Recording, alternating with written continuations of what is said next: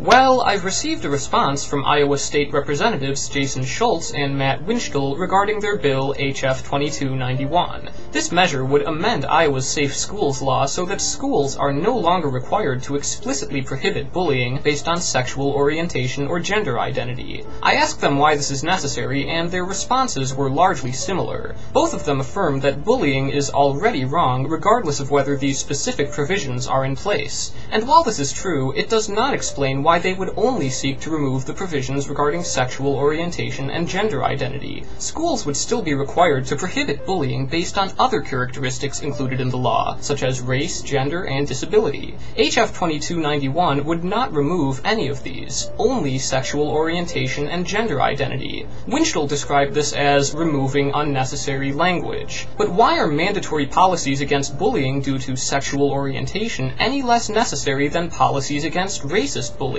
This would seem to say that while bullying based on race or gender is so unacceptable that schools must have policies against it, bullying based on sexual orientation does not merit the same degree of attention. It's just not that important, and schools shouldn't have to prevent it if they don't want to. HF 2291 would mean that anti-gay harassment is not quite as unacceptable as other forms of harassment that are expressly forbidden. But why should bullying be taken any less seriously just because it's due to sexual orientation? That is what Schultz and Windschitl are proposing here. As it turns out, they may not actually care about any of this. Big surprise there. In the latter part of their responses, they explain what they really take issue with: gay marriage. Both of them object to the Iowa Supreme Court ruling in Varnum v. Bryan, which overturned the statute prohibiting gay marriage. Schultz described this as an earthquake. Wow, that must be even worse than a gathering storm. So how is this ruling connected to the Safe Schools law?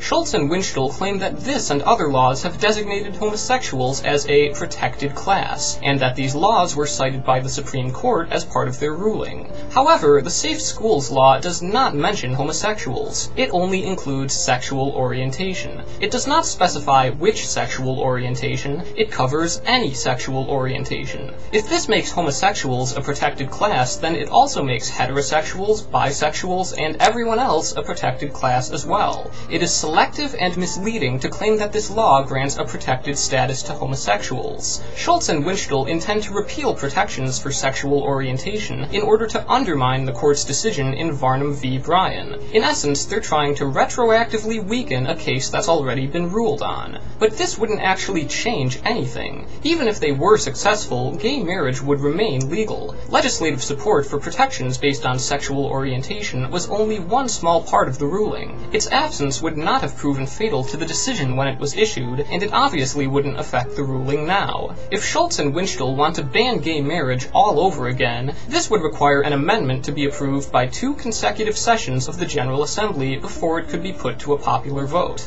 And given the current legislature's opposition to such an amendment, it seems unlikely to pass. Perhaps the most notable part of their responses is what they did not say. Neither of them actually bothered to explain what makes gay marriage so undesirable. Of course, the usual flimsy arguments make an appearance: appeals to history, references to God, pejorative use of the term lifestyle, you know the drill. And yet, they completely neglected to cite any actual ill effects that have resulted from gay marriage. They presented nothing that would justify going so far as to weaken protections against bullying in a far-fetched attempt to stop gay marriage. The only thing they offered that was even close to an actual reason was quite simply, "We don't like it." Well, that's wonderful, but as the Supreme Court found, banning gay marriage serves no legitimate government interest and violates the state constitution. Schultz and Windschitel's rationale for the necessity of HF 2291 is thoroughly unconvincing. This measure would accomplish nothing that they've intended it to, and it's even more outrageous that they're willing to risk the safety of students to pursue such an unworthy goal. All that this bill has to offer is election year pandering at best, and reckless, mean-spirited, homophobic spite at worst.